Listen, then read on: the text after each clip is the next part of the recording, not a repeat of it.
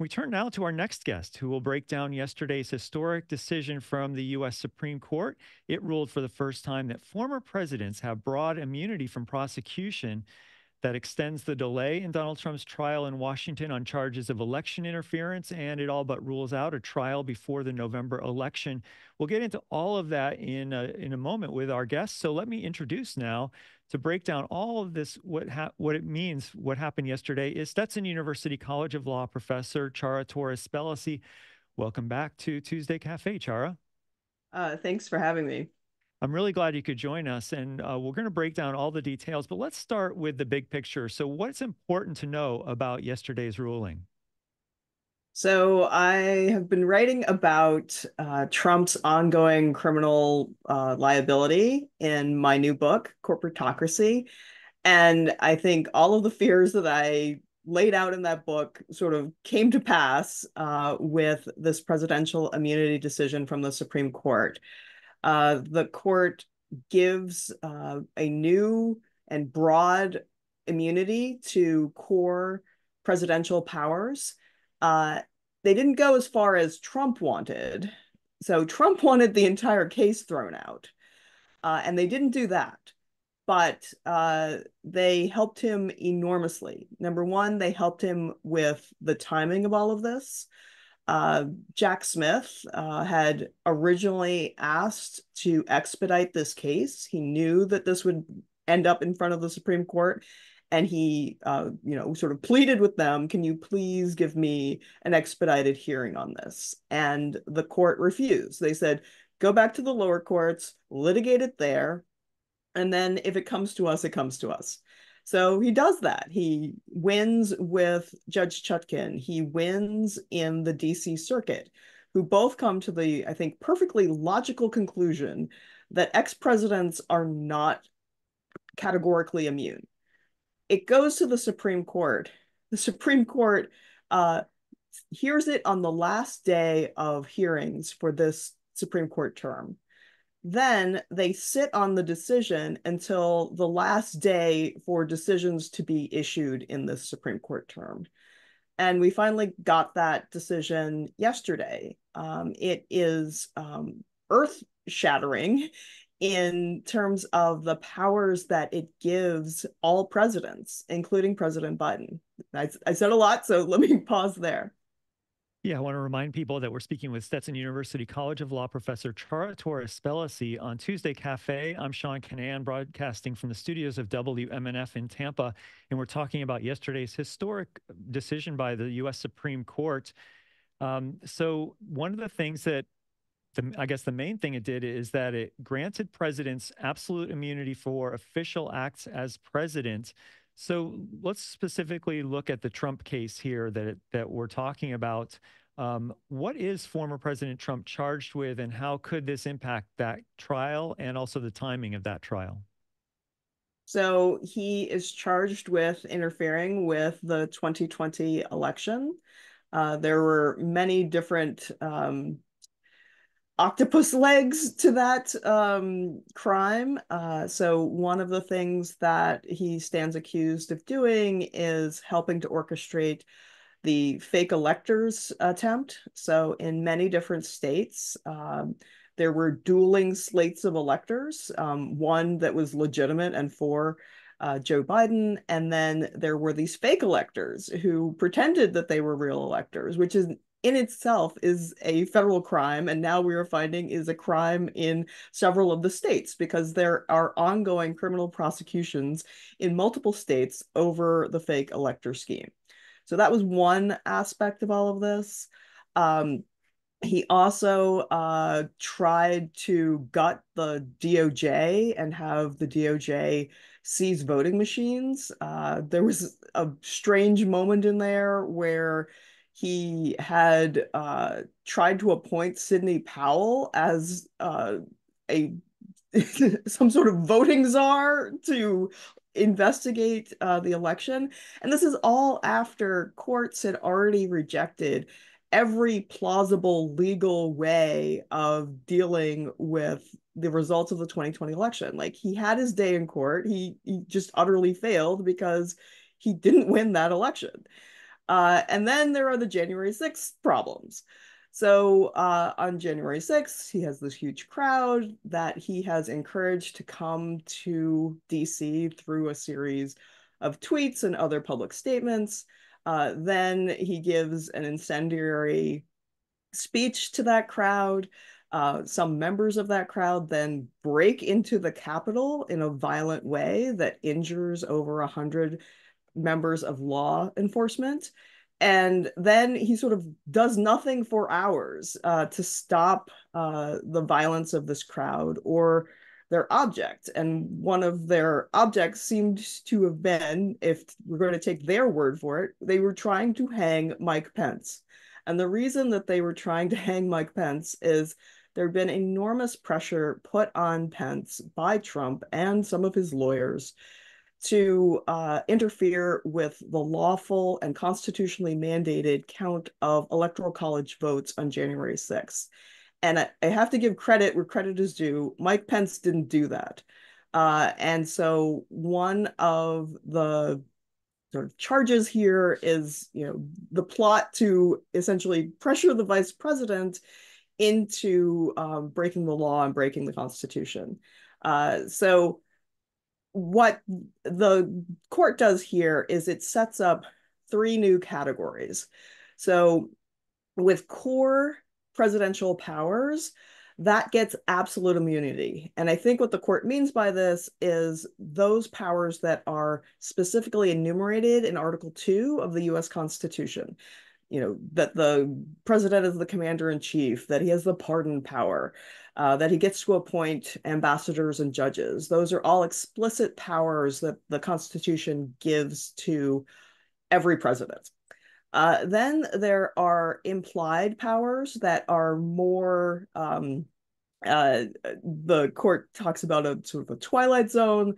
This comes from an older case called Youngstown Steel, where in that case, it was President Truman. He seizes the steel mills in the middle of the Korean War. He thinks he has a good reason for doing this, where we have a need for steel in order to arm our troops. But the Supreme Court brushed back Truman in that decision, and they talked about where presidential power is at its sort of highest ebb and lowest ebb. And so the court reincorporates that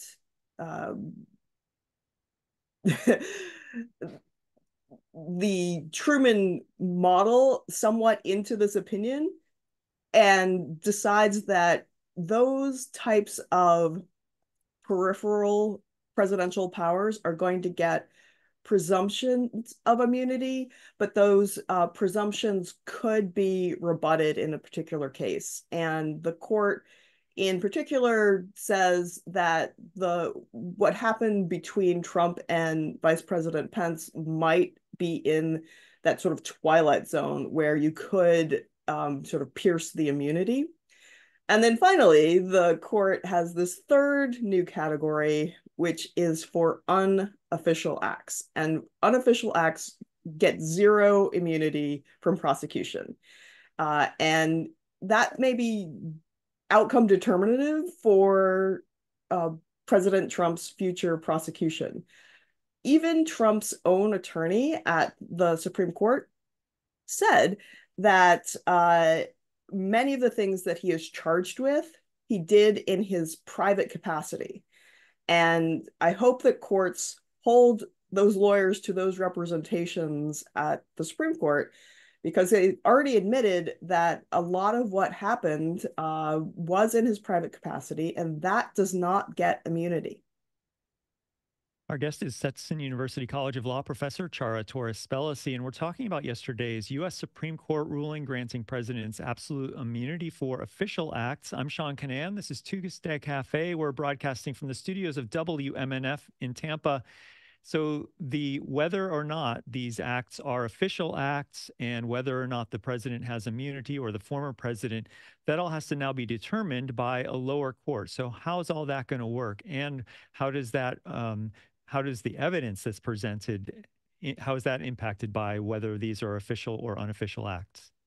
Okay, so the court gives Judge Chutkan a huge homework assignment here.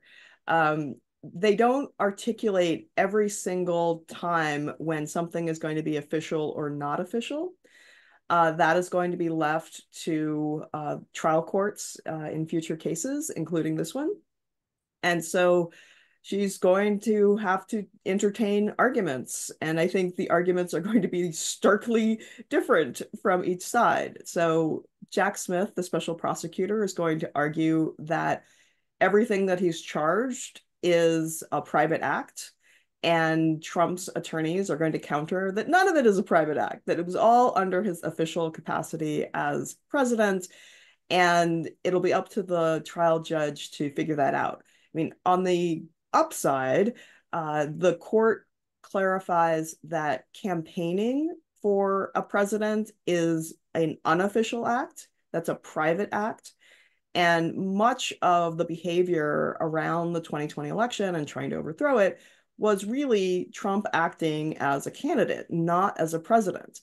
And one of the reasons we know that is the running of presidential elections, so administering a presidential election, is given constitutionally to the states and to Congress, and then for like 5 seconds to the vice president.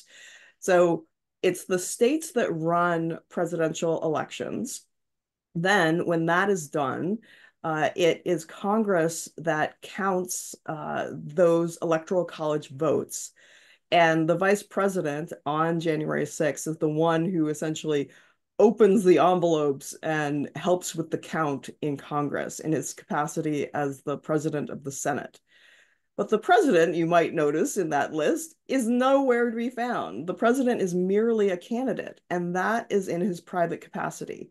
So I sort of fully expect that the way that this will eventually play out is that Judge Chutkan will decide that this was all campaigning, and as such, it is not an official act and is not immunized. So while I think Trump has already done a little victory lap about this decision, it may actually not save him. What about, can these courts, the lower court, can it consider Trump's motives when it's weighing the evidence here? So here is where there was a split even among the conservative justices. So most of this opinion is 6-3, as in all of the conservatives vote to expand immunity, and all of the liberal justices are to have their dissents angrily saying that you have changed the nature of the presidency and you've gone too far. But where there is some difference of opinion is on this question of evidence. So Judge Barrett joins with the liberal justices on this question of evidence. So the majority holds that you cannot bring in evidence from a president's core official acts. Those are all official, so they are completely and absolutely immune. And you cannot even bring in evidence from those official acts that might illuminate what they are doing with their private acts. And for Justice Barrett, this was a bridge too far. And I completely agree with her and the justices in dissent that it is going to be very, very strange to try to explain to a jury what a particular president is accused of even doing if you have to redact out some of what he does in his official capacity, because in some instances it's going to be incredibly intertwined. And it may make the narrative seem to make no sense, but here you're not allowed to take in questions of motive if, in order to do so, you have to expose an investigation into core presidential duties. I mean, this is all like a mouthful, and this is going to be a lawyer's delight. Like, this is going to cause lots and lots of filings in the Trump cases, and I'd imagine if we have a future president who is really close or beyond the criminal line, they're going to, hug this opinion and like put it under their pillow so they can sleep better at night. It is really, really bad. So we've talked about this decision kind of closing the door to judicial review of official conduct of the president. But what about, can Congress regulate the president's actions here? No, this one of the ways that this decision was really extreme is it didn't just close courthouse doors to questions around the criminality of presidents when they are exercising their core powers. It also made clear that Congress can't legislate in this area either. I mean, in some ways, this is it's similar to how Congress has always sort of stayed away from certain presidential powers. So, for example, the pardon power has always been thought of as nearly plenary. But in the last couple of years, we've had to have these weird discussions about the possibility of a corrupt pardon or a self pardon. Now, no president has been so bold as to pardon themselves. The biggest pardon in US history was President Ford pardoning Richard Nixon after Watergate. But that was, one president pardoning the ex-president. We've never had anyone try to do a self-pardon. And the other thing that fortunately I think we've never really seen is someone just outright paying for a pardon, like just bribing a president for a pardon. And I think what this decision opens the door to are both of those horrifying possibilities, because it basically says that with core presidential duties, and pardoning power is a core presidential duty, you can find it right in the Constitution, that those types of actions by the president cannot be reviewed. They can't be reviewed by the court, and you can't have a congressional law that says, no corrupt pardons. So this is just the magnitude of this change, I think, is going to take us years to fully appreciate. Let's talk a little bit about what Justice Sotomayor wrote in her dissent. One of the things she said is the president is now a king above the law. Is that going to, is she exaggerating? So they didn't quite go as far as Trump wanted. But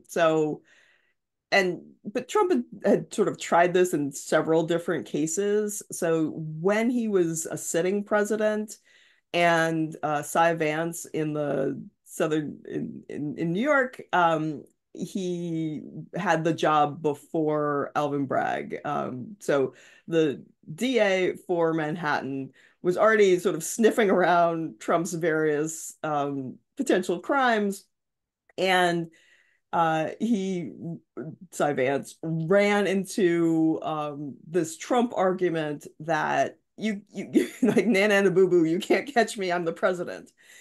And that was litigated at the Supreme Court. And the Supreme Court actually said in the Vance case that the law is entitled to all men's evidence. And they said, go ahead, investigate even a sitting president. If you have, probable cause to think that there's a crime here, go ahead. Now, what Cy Vance was looking at was actions by Trump and the Trump organization before Trump was president. And that may be a key difference. And in order to like make these two decisions, the one we got yesterday and Vance makes sense, I think that's one way you could reconcile them. So Trump made the position in that case that he was completely immune, and the Supreme Court said, no, you're not completely immune from criminal subpoenas. And in another case called Mazars, that was a fight between Trump and Congress, where Congress was trying to get some information from Trump, and Trump did his old like, "Nana boo boo, I'm the president, you can't get me." And the Supreme Court said, no, that's not right either. But they put new hoops that Congress had to jump through before they could get information from a sitting president.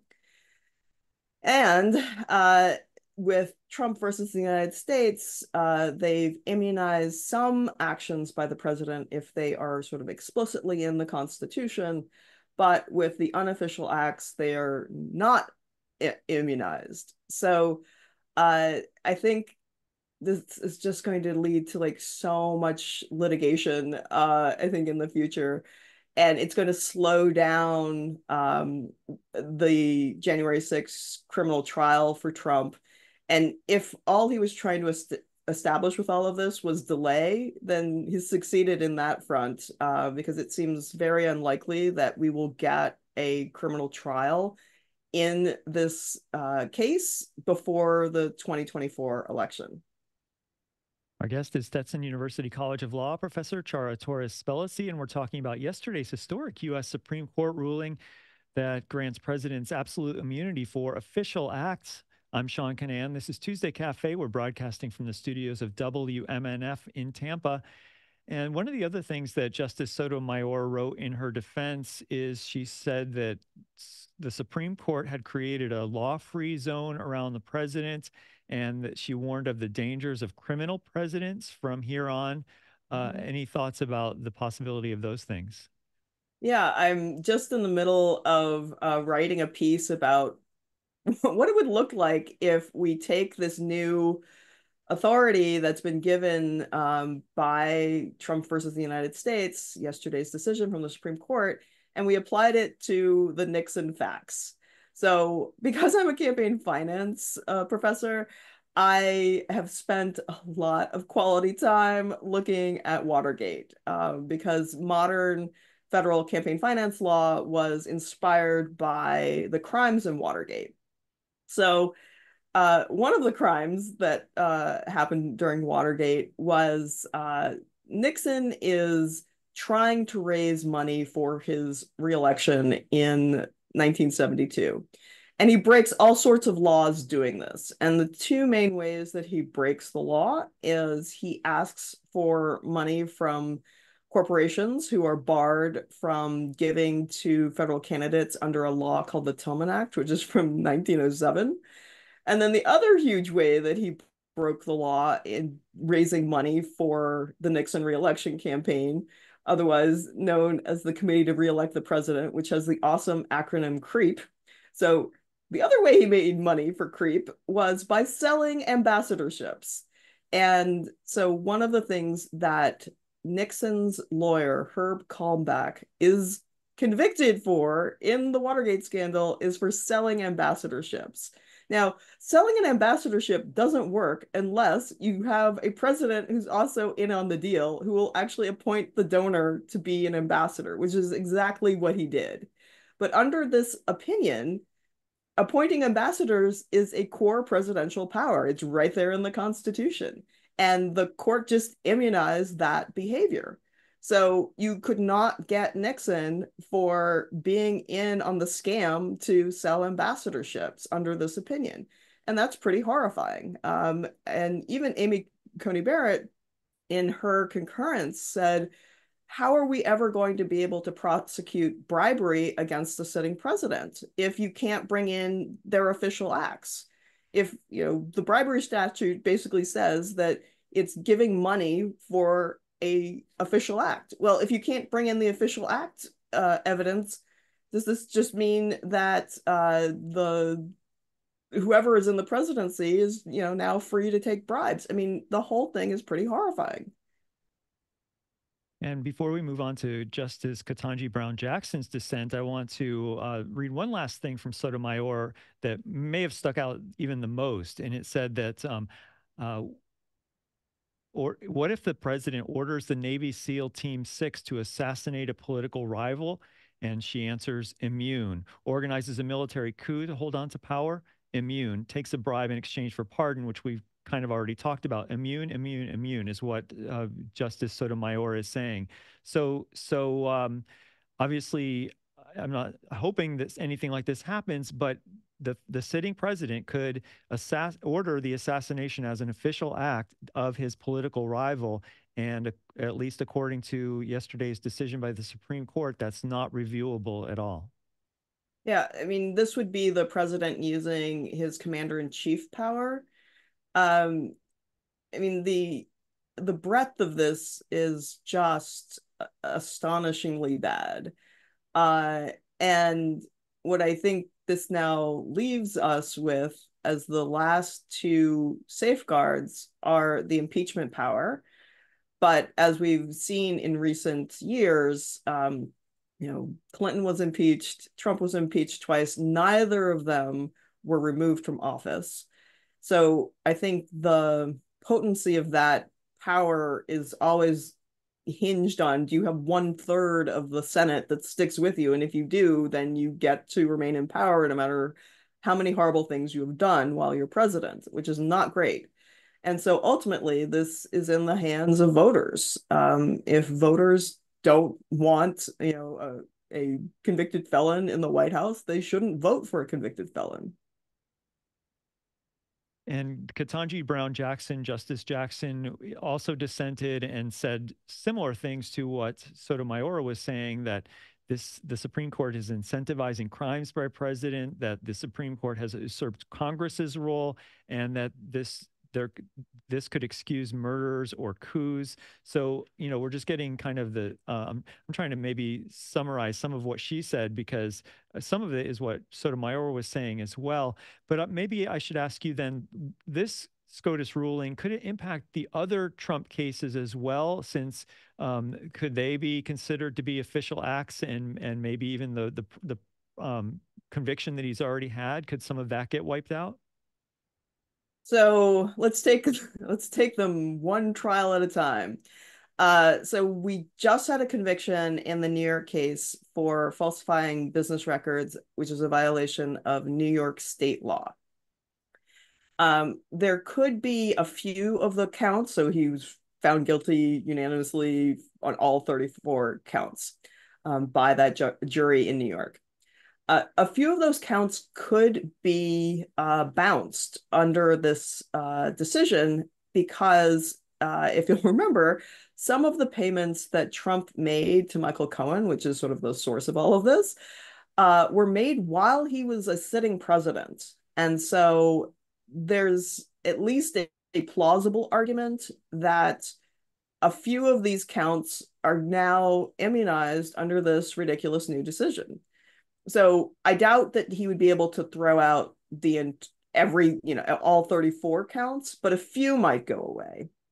And we'll see. I mean, Trump has already said that he plans to appeal the entire conviction. So we'll see what the lower courts in New York feel like doing. So in Georgia, that is going to have very similar fact patterns as the one in DC. So these are charges that arise out of the attempt to overthrow the 2020 election. And but on the other hand, I think both the January 6th case in DC, as well as the January 6th case out of Georgia, this is really Trump as a campaigner. It's not Trump as president. It might get a little weird with the call that Trump made to Georgia officials, basically demanding that they manufacture new votes for him and just enough votes for him to win the state of Georgia. I don't think that that should be deemed an official act, because it seems pretty clear that that is him acting in his capacity as a candidate, trying to suck up votes that don't exist, like a Hoover vacuum cleaner.